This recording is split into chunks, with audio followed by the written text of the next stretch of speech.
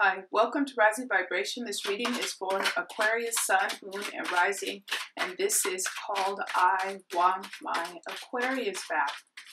Fool for Love. This is if you are still in love with an Aquarius who you recently split up with and you would like to get them back into your life.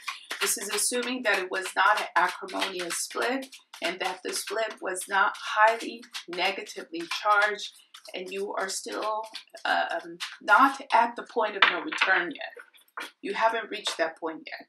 So you're still open to talk with each other because everyone's ego is intact and nothing has been done that cannot be undone. We're going to look at how the Aquarius is feeling right now. We're also going to look at what they want right now.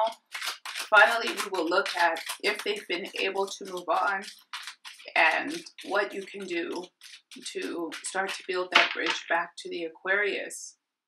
So right now, until the middle of April 2018, it seems to me that there is a lot of regret in terms of the ending of the relationship with you. The Aquarius is having regret about how things ended, especially if it ended in a big argument or a big confrontation. They feel very sad about it, which is odd for the Aquarius, but they're really feeling this split.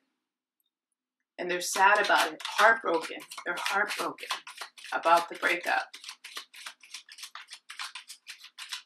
Yeah, they're very heartbroken.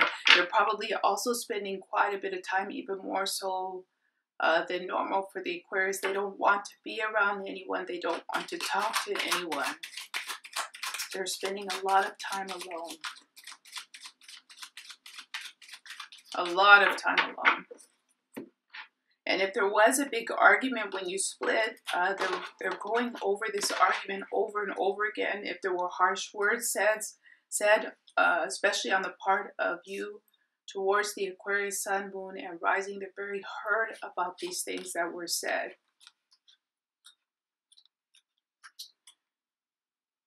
For what they want, we have Major Arcana, the Fool, Major Arcana, the Hermit, and we have the Queen of Swords. So what they want right now, it seems,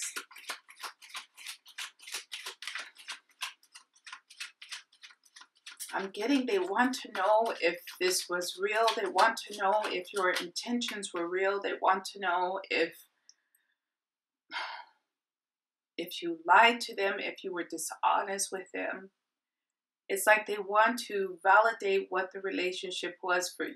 They want to know how serious you were about them backfinding.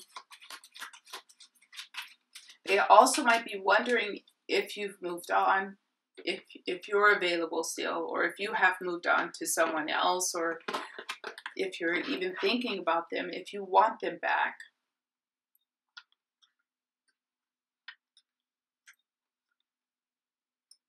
They have not really been able to move on into another relationship. They're not at that point where they feel like right now they can move on. But this seems to be more because of their own private situation, especially around work. Like they don't have the time and they don't have the energy to move on right now, between now and the middle of April 15, 2018. They're just not really ready for it. And I keep having they're saddled with something. But it feels like it's work or other obligations. It doesn't feel like it has anything to do with the former relationship that they had with you.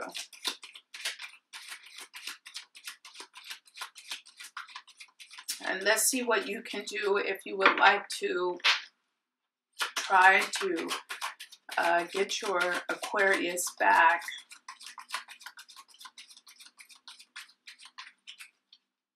It seems to me that if there was a big argument at the end of the relationship and things were said that were not meant, you can try to speak with them at least about this, just to clarify that and say, I was very angry. This is the little child running away from the mom after it broke its toys. I was very angry. I did not mean what I said. Yeah, it wasn't real what I said. What the things that I said about you were not real.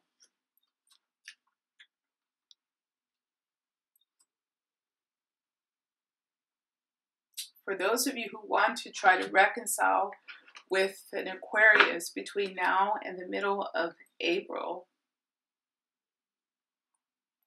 it will be quite difficult right now, because the words that you said or how things ended are sticking with them. It's not going away.